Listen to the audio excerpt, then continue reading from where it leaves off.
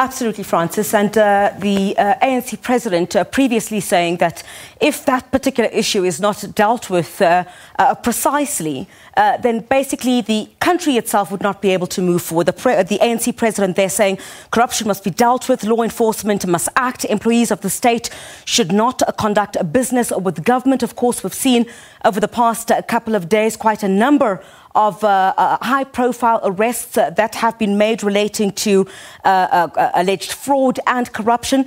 Let's bring in SABC political reporter Samkele Maseko now, who joins me on the line. Sam, a very good evening to you. So no surprise that the ANC president putting quite a lot of emphasis on the issue of corruption.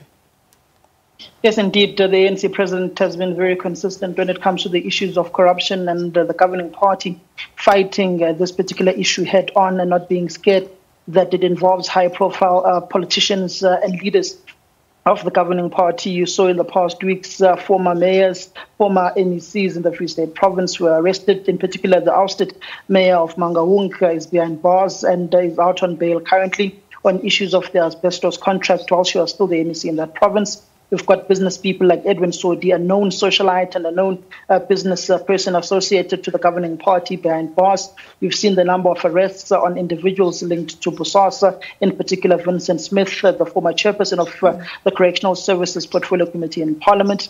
And we've also got the likes of Zandile Kumete linked to the waste contract in Durban, in the eThekwini municipality behind bars. But more importantly here, Griselda, is that it basically looks like the ANC in this ANC Lekgotla focused largely on the economic aspect of the economic recovery of the country, on the various macroeconomic policies that need to be followed in order to implement the economic recovery of the country so that there could be job creation. For instance, you go to the infrastructure build projects that they are largely embarking on, which relates to the construction sector and also relates to energy security in the country, knowing that Eskom is dismally failing in its mandate to provide the country with energy.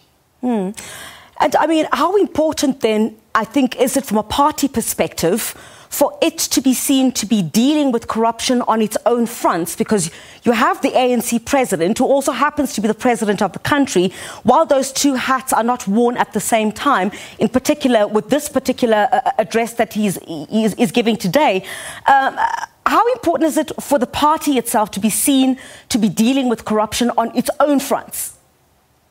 It's very important for the African National Congress not only to be seen, Griselda, to be dealing with corruption. For instance, you look at the various views that are coming from South Africans in saying that it's well and good to arrest people, but the proof is in the pudding, that you need to have people with successful convictions on them from the criminal justice system in the country and by the courts, that you do not need only the hawks running around the country with their Gov7s and arresting people, but for the NPA only to let the system down and failing to have their ducks in a row and successfully prosecute people, successfully investigate these particular matters in order to prosecute these individuals that have had their hands in the cookie jar, those who've have been paid for shoddy workmanship, those who've been paid for work that has not been done, particularly when it comes to the asbestos contract in the Free State province.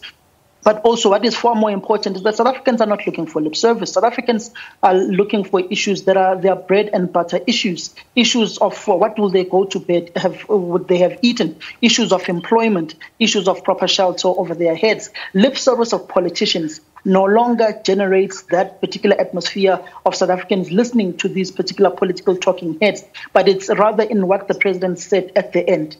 Implementation, implementation, implementation. But through that implementation, you need to monitor, detect, and eradicate issues of corruption in order for the country to recover economically. Because if you've got rampant corruption, that affects the economic growth of the country. It affects job creation, which essentially is the backdrop of the economic recovery of the country, and especially when it comes to the SME sector of small to micro to medium enterprises that are essentially where employment of the country comes from. Some of the things that the ANC president had touched on are relatively not new, Samkele, but I guess implementing these and finding a way, not just giving lip service to issues of turning around the economy, but to actually have it be seen that it'll actually be implemented and that there will be some kind of turnaround. Griselda, if you look at the president's speech, he speaks about an 8-point plan of recovery. He highlights the issues of infrastructure, energy security, and emphasis on the tourism sector in the country. in order to be able to create jobs. Now the issue is having the ministers of the economic cluster coming on board, Griselda, and implementing this 8-point plan that has seemingly been adopted by the governing party, and also tracking this particular implementation, because it starts off with the first step, which is essentially surviving the country of this COVID-19 pandemic, saving lives, and then moving on to the economic aspect from point 2 right up until point 8. And it also speaks about a contentious issue of late of the employment within the public service. You remember the Minister of Public Administration, Senzo Mchunu, has been embarking on an issue of getting some elderly citizens within South Africa who are currently in the employ of government to take early retirement. You've also had the likes of the Minister of Finance, Tito Mboweni, saying the current public wage bill is bloated and it needs essentially to be trimmed down in order for the country to survive economically. It's rather interesting that the president raises this issue of the employment within the public sector now, especially since you've got issues ongoing with NAHAU and with the labor federations and unions in the country when it comes to the implementation of the public sector wage bill that was negotiated 3 years ago, and its final implementation in the third year has been stalled by government. And you've got the unions and federations such as COSATU and NAHAU, FEDUSA, threatening to go to the streets. We've also got the new labor federation, the new kid in the block, SAFTU, which is also saying that no economic recovery plan of the country can be implemented if they are not consulted. So the president, in this 8-point plan that the governing party has come in, question is, have they brought the labor of the country on board on this 8-point plan? We've had various reports of COSATU basically boycotting this issue of this ANC Lekgotla of the governing party and saying that the president has left them with no option but to go to the streets. SABC political reporter Samkele Maseko, thank you very much indeed for your time this evening. So after 7 o'clock tonight, something to look forward to. We chat to Wits University's Professor Alex van der Heever on lockdown level 1 regulation updates taking effect this week. Francis?